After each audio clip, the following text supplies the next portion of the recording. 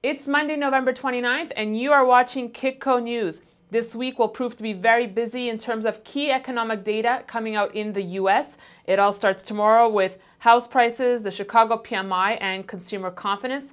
We later roll into Wednesday when we'll see construction spending numbers, car sales, and ADP employment figures. Chairman Bernanke is also scheduled to speak on Wednesday. And joining me today to talk about the week's outlook is Gero of RBC Capital Markets. George, thanks for joining us today. You mentioned to me that December 1st, Wednesday, will also be important for gold traders. In terms of gold, you're going to have first notice day on December 1st. That means that if you have not moved your positions out of the December futures contracts in silver, gold, and copper, you will be paying full margin on December 1st, whether you're long or short. If you're long, you have to pay full margin and be prepared to take delivery. If you're short, you have to put up a lot of cash and or make delivery as of December 1st when first notice day hits. So Wednesday could be important.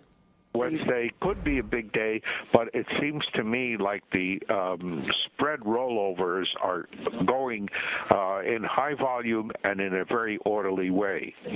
And George, big news this weekend, Ireland receiving that $113 billion rescue package and tensions continuing between North and South Korea. How will this impact the precious metals? It could be bullish for gold. Normally, it would be bullish for gold, except that there has been an awful lot of yen, dollar, euro trades with gold in between, and possibly even silver, although silver is holding up pretty well.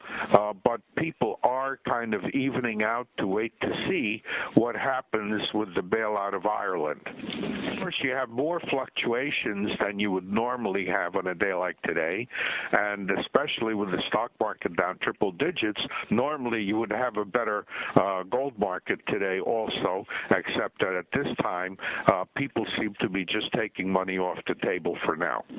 So, George, November proved to be quite volatile for the precious metals. As we head into December, what's the landscape? December, I thought about a 1320 support area and a 1375 resistance point, and that's been pretty much what was going on in the last couple of days. I think that could continue because as the year end approaches, there'll be a lot of funds that need to even out their positions for year end purposes. Don't forget, in the United States, you have mark to the market taxation, so you will pay taxes on unsold positions if they're in the money. Okay, thank you so much, George, and thank you for watching. Stay tuned to Kitco News for all your precious metals information.